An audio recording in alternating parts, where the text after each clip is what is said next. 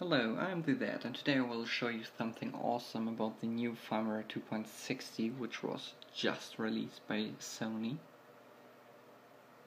At first, I will show you that I'm running the Firmware 2.60. There we go. Then you can see the new device option, which was added in 2.60. Then I have to put the Vita away for a sec.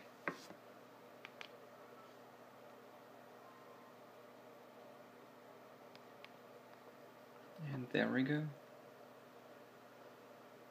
Hello world for the nearest firmware available. So even if Sony updates the firmware, it's not safe.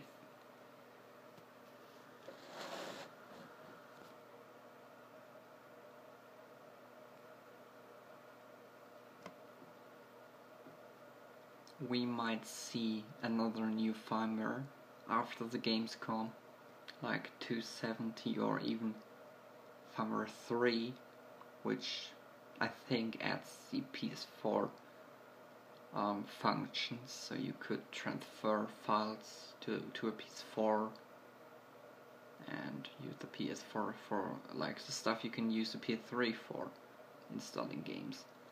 I mean, it's still some months until the PS4 is released, but they have to prepare the Vita for it.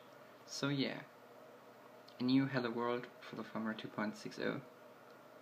I'm Zett, and see you later.